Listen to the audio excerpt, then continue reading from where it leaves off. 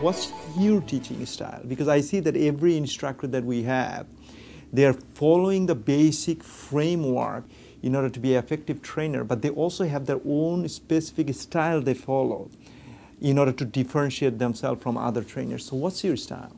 I've sort of coined the term edutainment.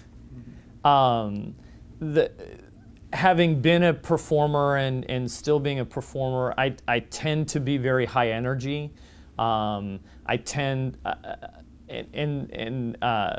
for instance, a lot of technical instructors tend to do a lot of their training sitting at the computer, speaking in low tones and all that.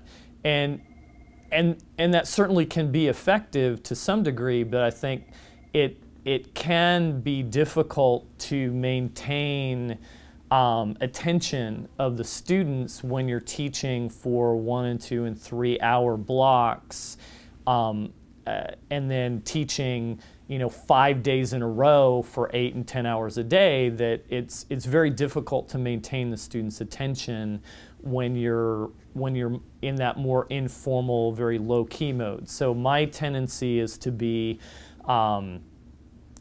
very dynamic, to move around, to use a lot of vocal range. I tend not to plan humor. I know a lot of instructors, they'll write a joke into their material and they'll say, I always do this joke here. I tend to try to use humor based on the audience and based on the situation as a way of kind of breaking ice and to work with people, but to be very situational with it.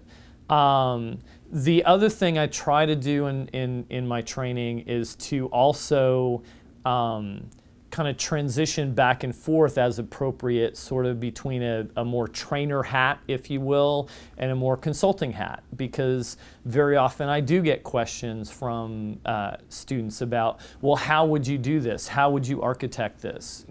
How would you approach solving this particular problem? And in those situations, I'll try to take a step back and actually put my consulting hat on and approach that interaction as if I were sitting in front of a customer and they were asking me to build the system or whatever.